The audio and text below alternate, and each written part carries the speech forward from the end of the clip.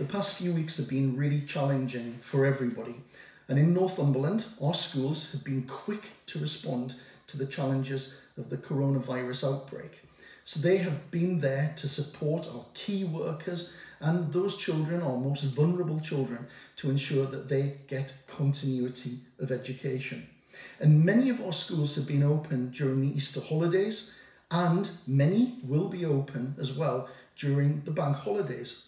So I want to say a huge thank you to our schools, to our providers, to those early years settings, to all of those organisations who come together to ensure that the children of our key workers get the education and support they need in the fight against this virus.